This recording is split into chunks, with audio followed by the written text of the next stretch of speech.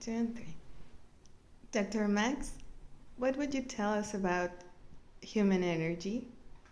Many people can feel energies. I felt them when I was even a child, and when I became a parent, I felt the energy of my children. And when the rain is coming, I feel the energy of the rain, the whole air energy changes.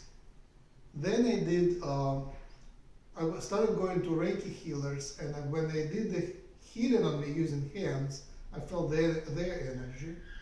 And then I decided to learn Reiki myself, and I was taught Reiki, initiated into Reiki, and now I can feel the energies of the humans. So I feel them with my palm, and I have to tune into that state of Reiki, and I feel a little bit of electricity coming, and it's like air glow or like little sensation, so I can feel the energies of people, especially if I come close. I can feel the energy of the person or some objects.